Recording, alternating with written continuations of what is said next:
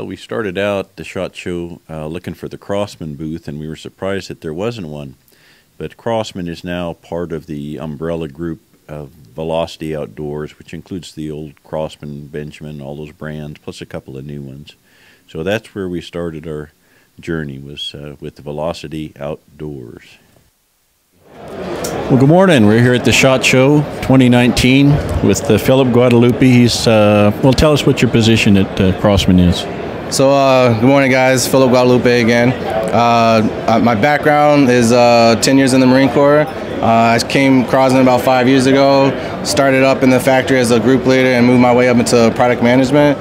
And now my job is I maintain all the PCP air rifles, the target rifles, and accessories and ammunition. One of the new guns for this year is the Bushmaster MPW. We brought out the DPMS SBR last year, and it's been a huge success over the last 7 months of how much we've done in volume with that.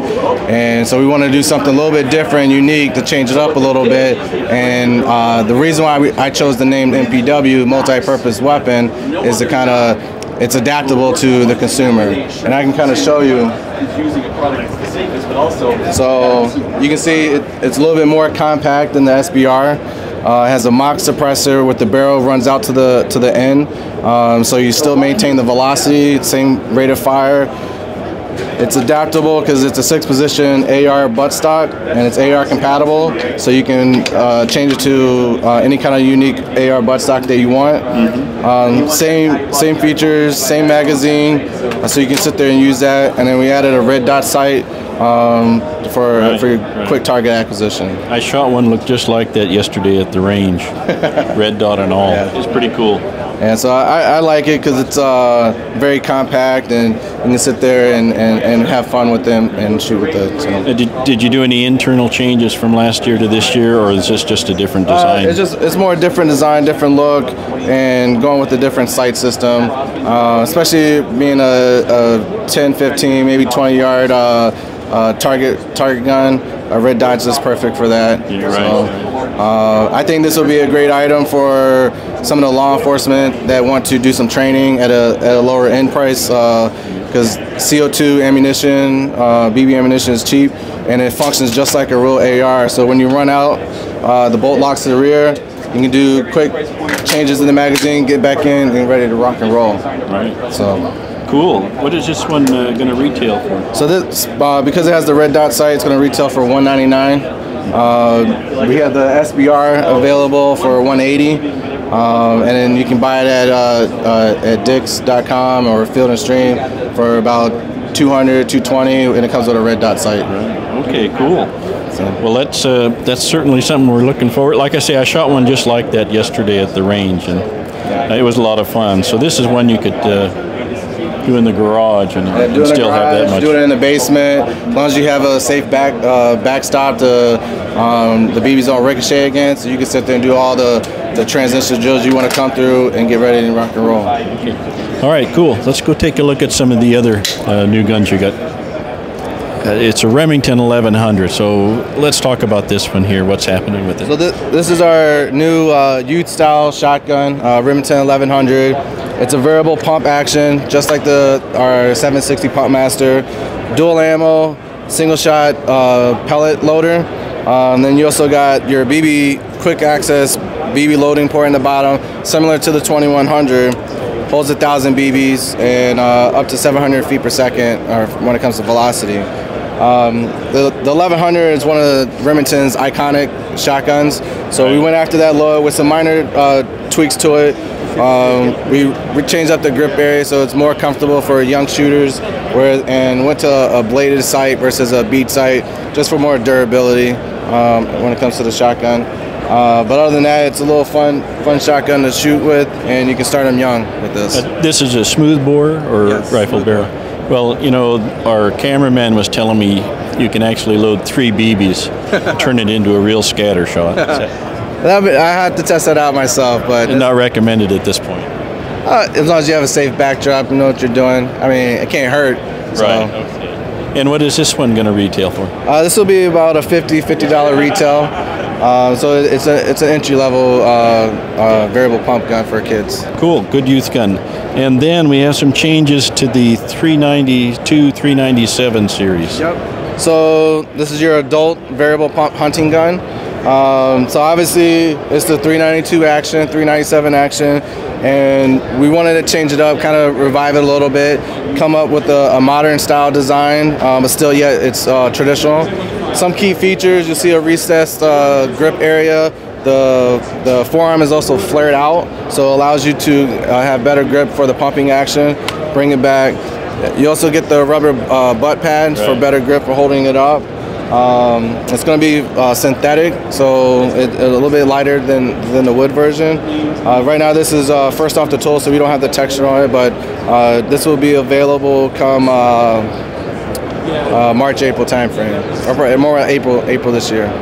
Okay, and while we're at it, we talked a little bit before about the future of wood stocks. Yes. So what's happening there? So going forward, this would only be in the synthetic stock. Our wood production has kind of, our wood stock version of this kind of died down. So we're putting all our efforts into the synthetic. And it also helps balance the increased cost of some of the things that we've been impacted on. So we can still give them the same gun, same performance to the consumer at the same price. Right. Okay. Is that a trend for all air guns that are going I would to imagine synthetic? that a lot of things have been impacted by some of the tariff effects. So. Okay. Well, while we're at it, we talked too about old 140s and early 760s being self-cockers. Are you going to bring that back? There's nothing on the table. We could take that into consideration, but there's always a safety factor when it comes to something like that. So. All right. Well, I'm just making a suggestion. What is this going to retail for when it comes out? Depending on placement, anywhere between 150 to 175. Okay. Similar to the current price. Yeah. Okay. Good. Last year we came out with the Magfire. We call it the multi-shot. Initially, it was a two-step process. You had cocked it, and you pushed a bolt to feed the pellet. We didn't launch that, and what we ended up doing is taking a step back, redesigned the mechanism, and now it's an auto-loading brake barrel. It takes a Marauder-style magazine. Its initial launch is going to be unique to the brake barrel, and then in the future it will be compatible to both. But for initial launch, part of it's because of the spring mechanism was changed to prevent some of the jamming issues that we saw early on. But going forward, it's going to eventually go for both in the future. Okay. And to kind of give you an idea. Well, let me back up there. So that you're redesigning some of the Marauder features to accommodate the new magazine that will be going forward, be both for this and the Marauder. Yep. To kind of will that be compatible with older Marauders? Yes. So once it's compatible to the Marauder, it's gonna be compatible to all. Okay. So, all right. So you can see a little bolt mechanism, and as you cock it, a shuttle pops up. This bolt comes through, pushes the pellet into the magazine, feeds the pellet into the shuttle. And then, if you notice that it's more, it's a cone shape, and it mates into where the breech is. Gotcha. So as you bring it back down, it starts to bring that shuttle with it, and the pellet is now in that shuttle, in line with that barrel, ready to shoot. And if you have a jam, you can simply take this out, and it's easy to replace back in, no problem, close that, and it goes from there. As far as the piston, it's the MP Elite, so we made some minor tweaks to the MP2 platform. Now you have the MP Elite. The trigger is the same clean brake trigger, and for the show we just kind of modify so it doesn't make the loud pop. So this one is the last year's. They called it a repeater, but there's a lot you had to do to make it repeat. This one just break the barrel and you're in there. Okay, so there's a couple of versions of this, I understand, that are coming out. Can you talk about the differences? Yeah, so we're going to have 3 different models coming out. This is the Magfire Mission. Has the pistol grip, the tactical look to it. This is going to be at one of our higher price points of $179.99. Then we'll have a Woodstock version that will be at the same price point, and that's the Nomad. And then we'll have the Ultra the Magfire Ultra, and it's going to be at the lower price point of $149.99. And it's just same technology, performance, just a smaller, slimmer stock for that. It's going to be more of a conventional stock. Yep. Like so it's actually gonna have like this stock on it, gotcha. Outfitted for this platform. Gotcha. Okay. All right. Cool. Let's go ahead and head over to the pre-charge guns and see what's going on there in the compressors. So last year we came out with the Fortitude. This year we're having the Gen 2 version of it. So when we initially launched the Fortitude, we immediately started getting some feedback on certain things. One being that it was harder to cock. The trigger pull was a little bit heavier. Even though it's the same trigger that's in the Discovery Maximus, we didn't really see that as an issue before until they started bringing it up with this gun. So what we ended up doing was we reduced the cocking effort by 34% for the Fortitude, and in turn reduced the trigger pull by 20%. So now it's a 3 to 4 pound trigger versus a 5.5 pound trigger. Also, that's something you can't really see externally, but the one feature that we added externally is the adjustable hammer spring. Right. So now what you can do as a consumer, you can take this gun, move back the preload on the hammer spring, and essentially have a 9 to 12 foot-pound gun for target shooting, and you'll get 200 shots or more by doing that at about 600 feet per second velocity. 2 to 4 turns in is factory setting, so you're going to get your 800 to 900 feet per second at 90 shots, and then a little bit more if you want more velocity out of it. 6 turns max, and you're going to get about 60 consistent shots. Okay, and in terms of the internals, and this was mainly an issue with the springs, or were there other changes? Yeah, so we balanced it better with the hammer spring and the valve spring to get maintain the same performance, but enhance the shot string a little bit better for the consumer. Right. Okay. And is this has a magazine? Yep, same magazine as the Marauder. Okay. And then on the serial number, it'll say G2 for Generation 2. Okay. Good. And what are we going to retail this one for? It'll still maintain the $299 retail MSRP, and that's the gun only without the scope. Okay. As far as Phil, I know we didn't talk about this earlier, but do you have capacity on this in terms of the air? I believe it's 135 cc's. It's a smaller reservoir, whereas the Marauder is around 215. Okay. So, but the pressure setting for this is 3,000 psi, and with the regulator built in, it's regulated at 1,600 psi. Okay. And then how it's tuned for like same tune as the Discovery Maximus, so it's really designed to go down to 1,000 psi. So once it jumps off that regulator, you're still able to maintain consistent shots for a little bit further down until you get down to 1,000. Okay, that's a lot of flexibility. So yeah, that's a great looking gun. Yep. Our Marauder has been one of our flagship guns, so we came out with 6 additional SKUs, and what it is you're able to buy it with the Lothar Walther barrel without even having to go through the custom shop. Right. So you'll have your wooden synthetic 17722 with the Lothar Walther, and if it comes with a Lothar Walther barrel, it has a Picatinny breech, so it's an upgraded feature with that. New for this year is the Benjamin Recharge. This is a tank filling solution. It will fill the guns just directly at a rapid rate. So for tanks, it goes up to 6.8 liters, up to 4,500 psi. It has a pressure auto setting, so you can shut it off at desired set pressure. Has a built-in radiator, so it's air and water cooled, and it's about half the weight, half the size compared to some of the compressors that are out there that are tank filling solutions. You have your cooling system switch, your power on switch.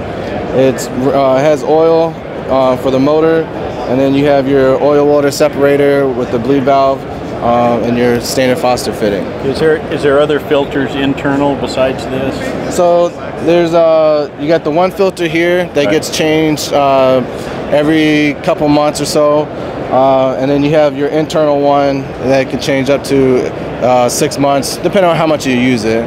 And then that's your main body. That will require to take off the cover, and there's a hex nut screw underneath the gauge to take that out, and then simple pulled out the two air filters. This doesn't have a time meter on it, so you have to keep track manually. Correct. But speaking about time, this does have a 40-minute timer cutoff. So if you're filling tanks, typically you're not going to fill up a tank from zero all the time. And it's usually maybe the first time you buy a tank, you fill it up from zero, and then you're just doing top-offs. So we added the 40-minute timer to kind of prevent people from running it continuously for a long period of time. It takes about an hour and 20 minutes to hour 30 minutes. So the 45-minute timer is going to shut off in the middle. And all you got to do is power it off, power it back on to top that off. And then if you're just topping off the tank, it's going to take less than 40 minutes, so you won't have to worry about that. And I notice this has a temperature gauge on it. Yep. And the temperature gauge is here in Celsius. There is a temperature protection, so if it reaches over, I believe it's 180 degrees Celsius, it will cut off. It's getting. That means you're 180 degrees Celsius, 180 degrees Fahrenheit. Okay. But it's about, I think it's like 80 degrees Celsius. Okay. And this is intended for your garage. This isn't really a field unit with 12 volt. Correct. Right? So it's 10 volt, designed to stay in your garage or basement or something like that. Okay. So, and this will retail for $1,400, $13.99, and it will be shipping come early May. Early May. Okay. Yeah. All right, great. So that's the new Recharge, and I see we still have the Traveler. Has anything happened there with that? Yep. Upgrades or? From last SHOT Show, we kind of tweaked it a little bit. We added a auto pressure setting, so you set the pressure and it will shut off at that. It's still the same. Comes with a converter. You can plug in the alligator clips for the 12-volt batteries. So it's designed to run off your car battery, ATV. I personally ran it off a lawnmower because it's right behind my shooting bench. Right. But it's portable and lightweight. So. Okay. And otherwise, the features are similar as far as a filter for the water moisture thing. You got that built in right here. This one is available now in stock and on our website for $549.99. Right. It's amazing how much pre-charge technology has changed. When you start having more pre-charge guns, you need more pre-charge filling equipment. Yeah, so that's always been the barrier for the PCP market. You spend a lot of money just in the gun, but then you also have a filling solution. Obviously, the most economical way is filling it by a pump, even though it's $150, $200, but it requires a lot of effort. So over the years, compressors have been coming down in price. And we were one of the ones that came out with the lower price point, but eventually you're going to see them come down cheaper and cheaper over the course of the years. So. Okay, and do you remember that pump that you folks showed here? Maybe 4 or 5. Maybe you weren't with Crosman. It was. I think it was before my time, but I know it's. You've heard of it. Yeah, it was the Turbo Air. Yeah. They had the wings. Yeah. A funny story. We were sitting there talking about that a couple months back. And our IP lawyer, he had one or a couple in his office, and we were talking about it.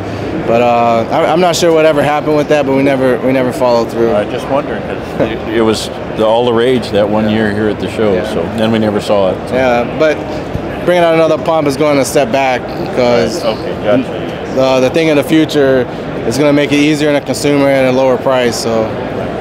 Okay, let's take a look at a couple of pistols here. Okay, so we have some changes to the venerable 760. So last year, when our new CEO, Bob Beckwith, took over, he made an initiative that we redesigned the 760, and that was his top priority, is taking on Crosman. So we went to the drawing board to see what we can do, and we improved a lot on it. Most of it's internally, but so the durability, we reworked the durability of the gun, reworked the bolt, improved on the trigger so it's a little bit smoother to pull. We have the recess there with a little bit aggressive grip to it for easier to pump and grip with that. One of the complaints was always that the loading port was too small, so we went with the 2100 style loading port in the grip area, and now we increased the volume reservoir of that so we can get filled up to 1,000 BBs into the gun. We also changed up the stock a little bit, more modernized, but while keeping the traditional, the classic look. The classic pump masters were the wood, brown and wood, so we went with that to break it up. It's available in brown, pink, and then the new light blue, which is the firearm trend out there. So a lot of the handguns and rifles, you'll see the light blue accent to it. Other than that, it's still your iconic 760, and we probably sold over 18 million in the course of the 50+ years. I understand this is one of your best sellers. Oh yeah, so by volume and by revenue, this is a single gun top seller. Okay, cool. And these are going to be retailing for what, about? Anywhere between, on promo, from $30 to $45. So good entry level. Yep. Okay, let's talk about pistols here. So new for this year, we have the Night Stalker. People might remember the name over it was a CO2 repeater rifle. So we reused that name on this pistol. This is a full metal blowback. And what's unique about this one is the fact that it has a built-in laser. Well, obviously, you don't have the batteries for this one. Trust you, it's there. Oh yeah, trust me, it's there. But a couple years back, prior to last SHOT Show, we acquired Laser Max. So one of the things we wanted to do is kind of incorporate some of that with that. It's not a Laser Max laser, but that's where some of the ideas came from. So the laser is positioned where you see like a guide rod laser in some of the firearms. Laser Max, they make a lot of the guide rods for like Glock and some of the other ones. And basically they take their takedown pin and convert that into a button. So the same thing with this one, you push the button on the side to turn it on and push it on the other side to deactivate it. And you can sit there and CO2 blowback. Was there anything about the blowback action that, I mean, it's pretty unusual in air guns now to have the blowback, although I see them coming back. So the design issues that you had to deal with? No, blowback is quite common nowadays, but it's typically at your higher price point. So this will be $100 retail. So a lot of your full metal $100 retail guns will have blowback actions on them. All right, cool. And then new for this year as well is the Crosman triple threat. So you might notice that it's a revolver based off the Vigilante. New barrels, and we have 3 barrels that are going to come with the kit. You're going to have a 3-inch, a 6-inch, and then a 8-inch barrel. So as a consumer, you can adjust it to your needs. It's a simple takedown of that, and there's a screw, flathead screwdriver. Take that out, and you just swap the barrels out, and you're ready to go. So if you want a snub nose, or if you want to look like Dirty Harry with the longer barrel, 8-inch barrel, you can choose it as you want. Right, make my day. Well, while we're on the subject, what is Velocity Outdoors all about? Can I ask you that? Sure. So as we started growing as a company, 2 years ago we bought Laser Max. This past year we acquired Raven, which is a high-end crossbow company, one of the populars out there. We wanted to diversify ourselves to kind of separate us from just being an air gun company. So Velocity Outdoors is about our desire for innovation and bringing it quick to market. So and for the outdoor industry. So with that being said, that we're going to always look for different ways to grow as a company, and Velocity is going to be our corporate umbrella name for that, and as we take on more brands. Are you bringing the other brands in to the same campus there in New York, or are they still independent? How's that work? So Laser Max, when we acquired the commercial side of Laser Max, we brought them on board and brought them to the Bloomfield facility. We built their part of the manufacturing into our factory. So that we brought that to Bloomfield, and the job stayed in New York. With Raven, when we acquired them, they're still in Superior, Wisconsin. We did relocate them in Superior to a newer building to expand in, but they're staying where they are for now. So any plans in the works that you're aware of? Or that's usually above my pay grade. So. Well, listen, that's a pretty good overview of the new products from Crosman this year. And a little bit of gossip, which is always good. I appreciate that. You did a great job. Thank you for taking the time and chatting with us. Thank you.